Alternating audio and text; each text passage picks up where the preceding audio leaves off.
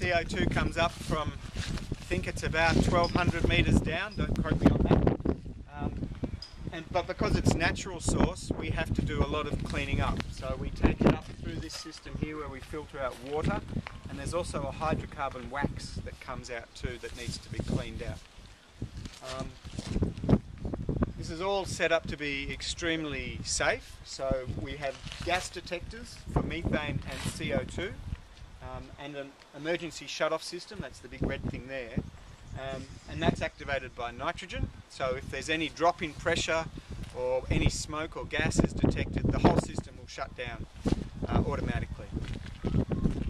The gas pipeline is what we call heat traced, which means we keep it at a temperature. This is the green sort of insulation, and what that's there so that it doesn't ice up. If CO2 gets too cold, you get hydrates forming.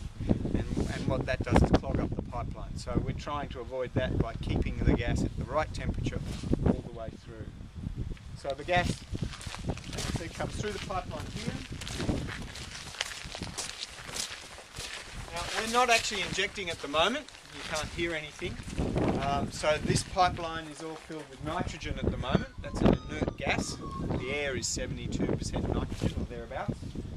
So this is all sort of shut down and ready for our next stage of research at the moment. It's here amongst all these complicated pipes. A bit more water gets knocked out here.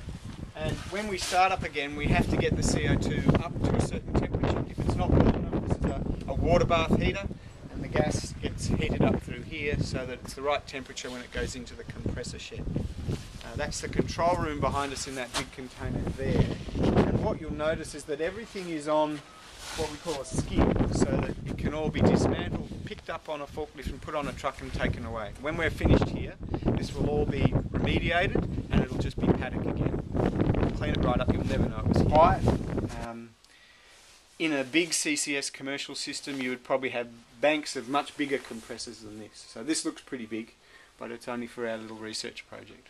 If it was a big commercial concern, it would be considerably bigger. And if you're piping CO2 a fair distance, you have to keep it compressed, and you might have sort of compressors at various stages along the pipeline. So if you're sending it 50 kilometres away to the right storage area, you might have compressor stations along that pipeline. So that's that. Any questions about